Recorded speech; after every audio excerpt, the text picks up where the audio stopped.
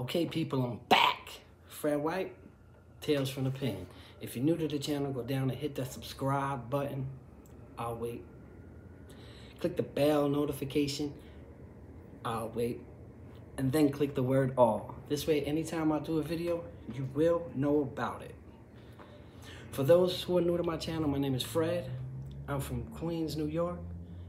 And I talk about my experiences in the penitentiary. I talk about my experiences at Rikers Island and the penitentiary, where I did almost 16 years of my life. I was sentenced to 7 years, but I did more than double of that because I made wrong choices and wrong decisions when I was a kid. And that's what my channel is based on. I don't tell these stories in a glorification kind of way.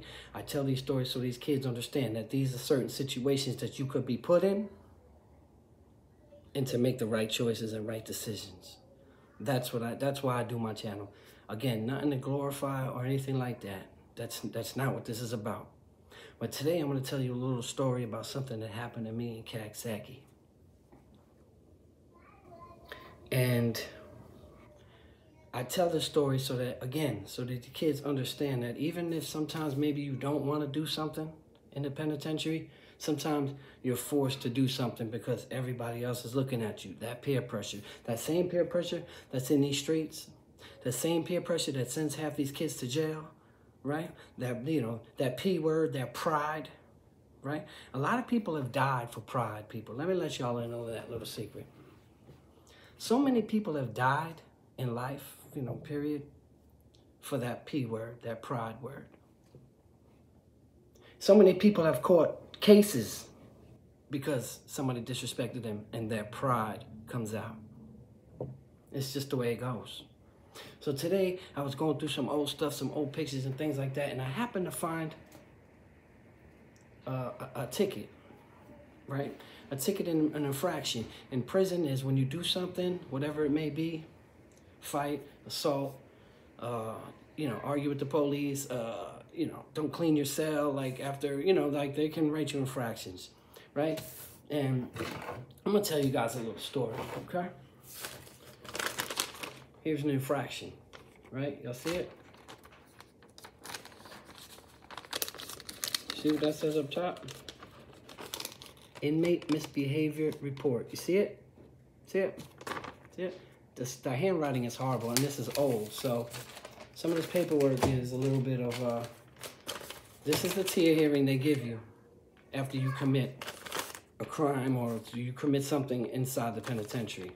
This right here is the superintendent's disciplinary hearing witness. You see it? Hold on. See what that says up there? Disciplinary hearing witness interviews. Yeah. And this is the actual outcome of the situation. You see that? You guys see that right there? You can barely read it. I'm going to break it down to you. So what happened was this guy, right? I told you guys about Coxsackie. Coxsackie was a bit different, man. It was a bit wild. Everybody there had a lot of time, and the kids, everybody was young. So everybody, 16, 17, 18, 19 years old, when you're getting sentenced to a lot of time, back then you either went to Elmira or you went to Coxsackie. Those are the two for the adolescents maxes, okay? So I was sent to Coxsackie. Now, so I was there a little while, supporter dude. You could tell he was, smooth with the words, thought he was a pimp type dude, right? He was a supporter back and forth. You know what I'm saying? We're going to call him Scoob. All right? We're going to call him Scoob. Just changed it up a little bit. So Scoob comes to my cell one day. I'm new, pretty new.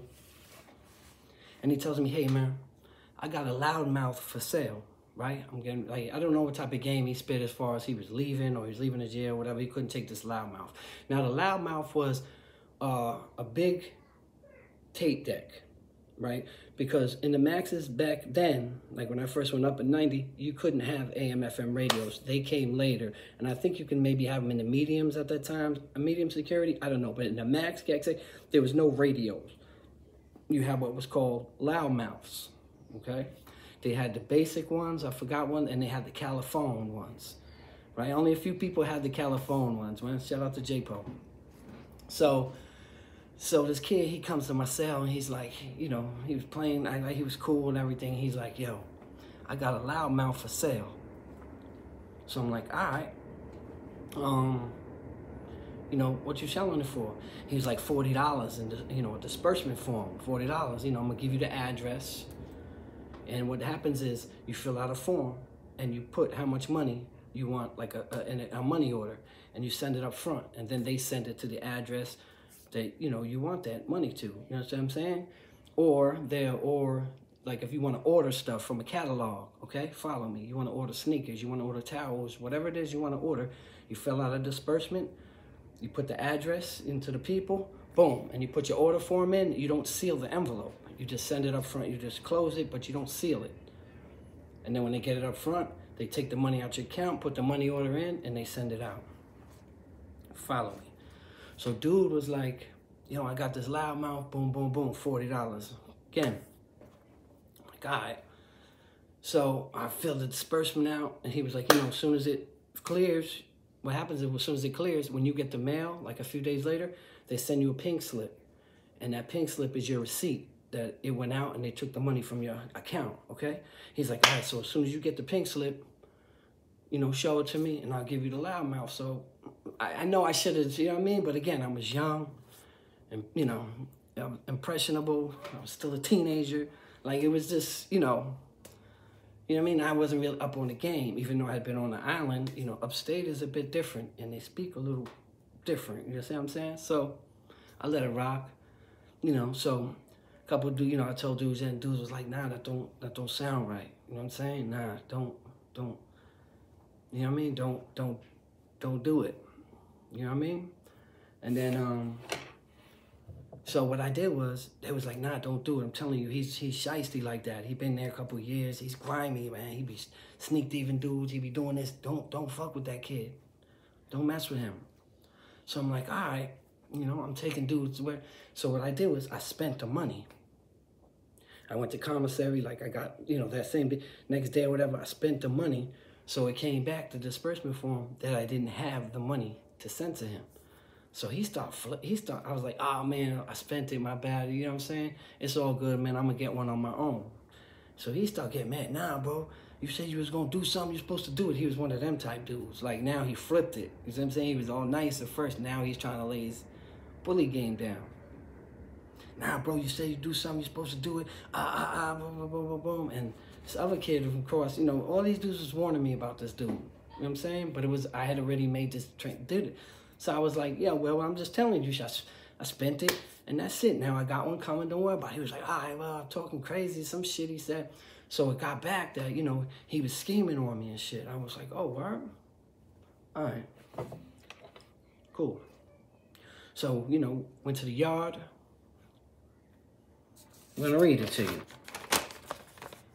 So first of all, up top, we ain't gonna do all that. I got my name, my number, and see what this says right here. Look, I want y'all to see what this says. Incident.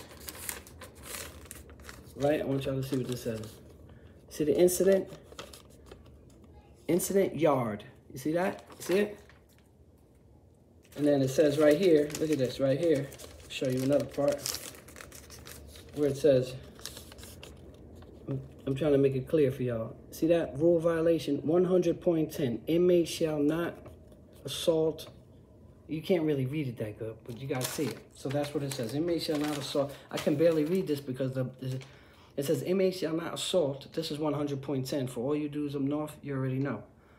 Shall not assault and something attempt to inflict bodily harm on others, another inmate.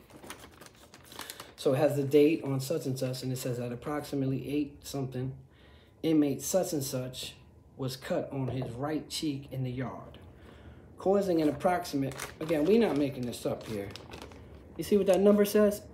An approximate 8-inch, see it? 8 inches? Yeah. Approximately, yeah, here it is, this part right here. 8-inch laceration, you see it? 8-inch laceration. Honestly, you know, you're not supposed to mark yourself. That's also something you don't do in the penitentiary. And when you mark yourself, you got to do the sign of the cross all the way around. It was 8 inches. Not 3, not 4. I'm not bragging. I'm just saying this is the shit that happens, man. You know what I mean? When that peer pressure, people are looking at you now like, yo, he tried to play you. Maybe they gonna try to play you, right? And it's like, it's just a world within a world. I explain this to you guys all the time. Boom. In his cheek in the yard, causing an approximate 8-inch laceration. My investigation into this incident, that inmate Johnson, as the person who assaulted inmate such and such. My findings are as follows. This is the police writing this. At the time of the incident, Officer such and such observed inmate such and such and inmate Johnson in the yard fighting. That's when he went and blah, blah, blah, and seen that inmate such and such had a bad cut on his face, right? During further investigation, during my interview with inmate such and such, he stated he was cut by a tall white inmate. Don't know if y'all can see that. Don't. You see that second line there? Look. See that? He was cut by a tall white inmate. Right? Tall white inmate that he was fighting with until the officer stopped them. You see it? You see it? Well, my inmate until the officer stopped them. Stopped them. Now this is, you can barely, because this is old and it's faded. You feel me? And that said, this is page 1 of 2. I didn't find part 2, but I remember part 2. He was another one that supposedly thought he was dying, and right. But later on, you know, when he said he didn't rat, he didn't do any of that. This, I had the paperwork. So they here's the superintendent hearing. You see it? And it says inmate such and such. Inmate such and such named Johnson as the perpetrator in his assault. Inmate such and such in the assault that resulted in serious injury. You see that? Okay, that was, in other words, this is what they're saying that they went by. Okay? Because again, these dudes be talking. I'm just showing you guys. I'm going to show you guys. And this was like the tier. Everybody that's been up north knows this right here. You know what I'm saying? Everybody who's been up north. What this says right here is SHU 365. That means special housing unit. That means the box. Loss of packages 365. Loss of commissary 365. Loss of phones 365. Loss of good time 365. You see that?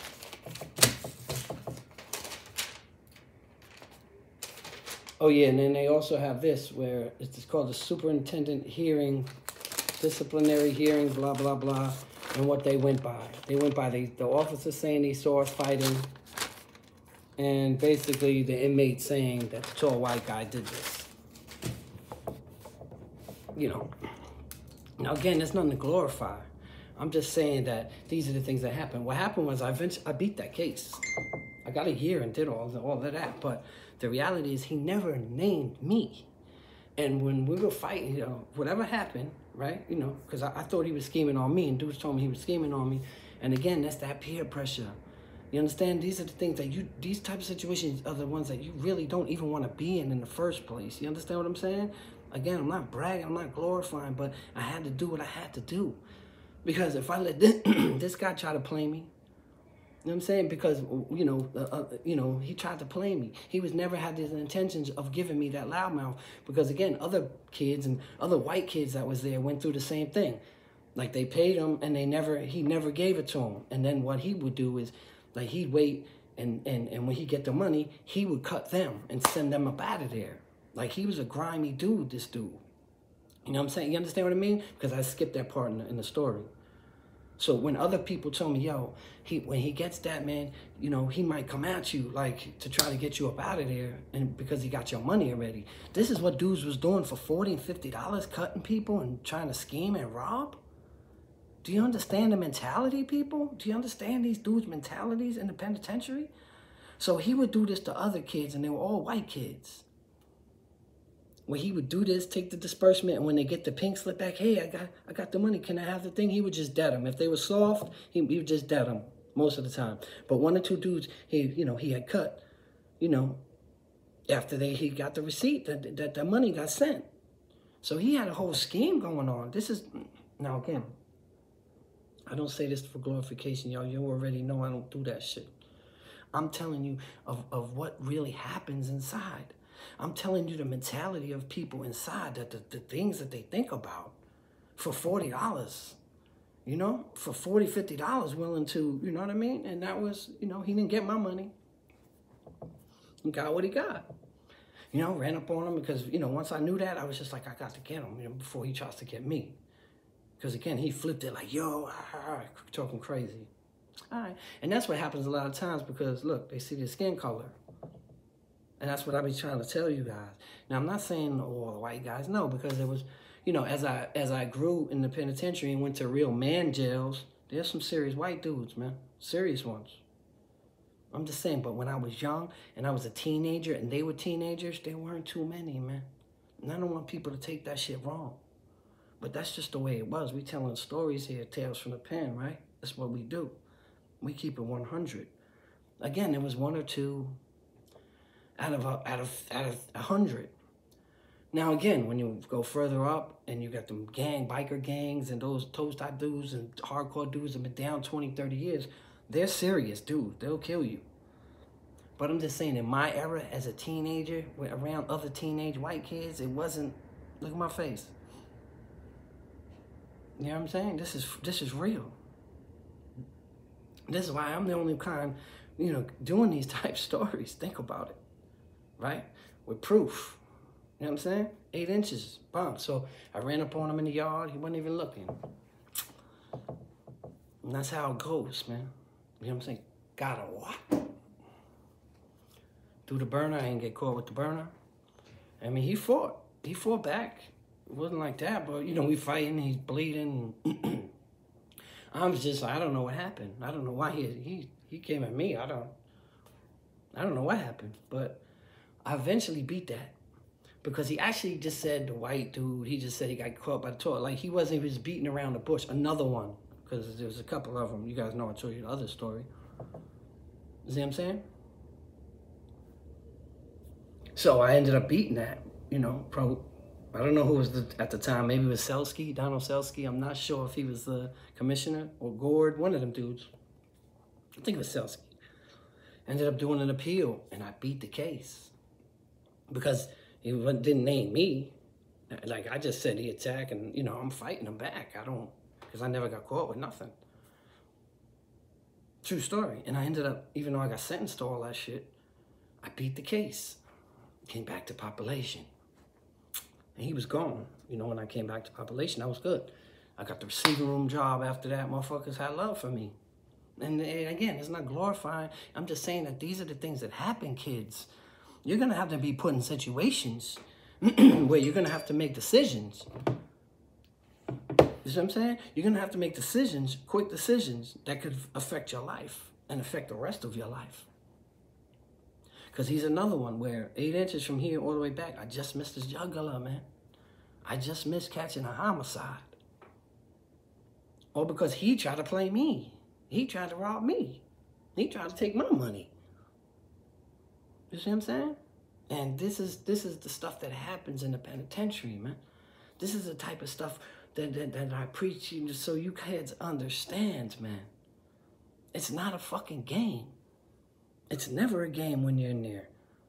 You know what I mean? And you're being preyed upon and don't even know it. I thought dude was cool. Until everybody started putting bug in my ear. Yo, he ain't cool, Fred. And there's a lot of, he's just one. There's a lot of these type dudes out there. And there's a lot of these type dudes. What do you think all these dudes is doing all this crazy shit in the streets and you be scared? Where do you think they are? They're behind the wall right now. And you going in there and, everybody's a killer. Half the house will rob you. Half the house, it's just like, it's a horrible world. And it's a world within a world that sometimes I always try to explain that people wouldn't understand unless you're in that world. And I try to paint this picture for you guys so you don't have to go through these same trials and tribulations that I did. I had to fight for my life, man. Several times. And that's not, you know, I'm not bragging. I'm just saying. This is the shit that happens. You know what I mean? You know what I mean? Look, it's right here. Any of my New York dudes know what this is. You understand what I'm saying? All my New York dudes know what these papers are and what these papers mean. And it was amazing when I was going through old pictures and stuff today. I found all this. I'm like, oh, crazy. And I remember the incident well. But, again, people, this is what happens when you put yourself in these situations. Are you listening, kids? The penitentiary's not a game. The penitentiary's not a joke. Stop listening to people who are just going to send you to prison. Stop following dudes who's going to put the gun in your hand. Stop listening to these guys who come home, you know, your uncle, your cousin, whoever, and tell you it's nothing. That's far from the truth, man. It's something. And again, physically, maybe nothing happened to people, but mentally and emotionally, you can't tell me that things didn't happen. You can't. Every day was a struggle. Every day was some type of violence. Every day there was some type of, especially in the maxes, especially in places like I'm talking about, Coxsackie, Comstock, Clinton. I mean, it's warrior, gladiator school. They don't call it gladiator school for nothing, man. These dudes is pulling swords out and trying to kill you. What's said, because they got 75 years and nothing to lose. They stab you, they go to this, you know, they get a little box time, come out. Maybe they get a new charge. Because usually when you cut somebody, they started it later to really implement it. When you cut somebody and you get caught with the weapon, you get caught cutting somebody, you're going to get a new charge. They bring you out to whatever county jail is in, like whatever facility in is a county jail, a county courthouse. So they'll take you right out in handcuffs and they'll take you right to the courthouse and you will get rearraigned. Even though you have 75 years, you will get rearraigned on assault charges, attempted murder, however, whatever the damage is. And they rearrest you and do it. You know what I mean? That's how it goes up there. You get new charges added to whatever you already done. But again, for people who have 75, 80 years, they don't give a fuck about another 2 years. What do they care? This is what I'm trying to tell you. These people exist, right? And as I always say, jail is a place where a rumor will get you killed, man. Just a rumor about you. It may not even be true. Is this how you want to live your life, kids? Or you kids in the street running around doing all this craziness? Is this how you want to live your life?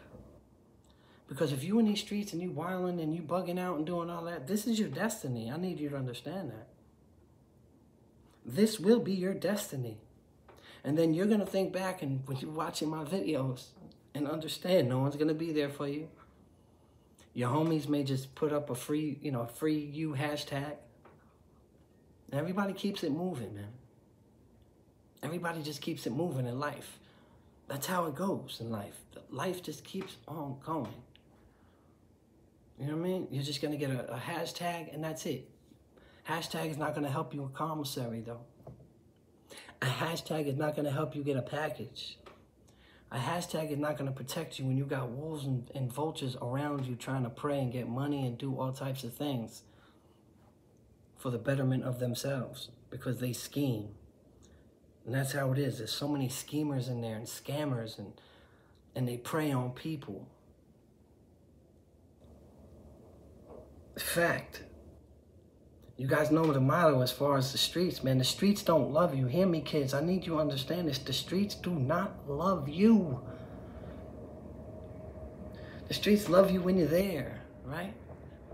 But when you die, what happens? Life goes on, man. Life goes on. Rest in peace to my boy. Pour out some liquor. Let's get to the next thing. It's Euro done. Right? Look at King Von, was a hot, doing all this. King Von, I don't hear nothing about King Von anymore, right?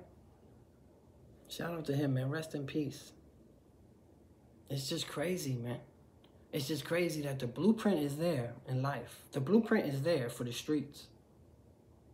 The blueprint is there. And if you follow that blueprint of the streets, death or jail is pretty much your only options, man.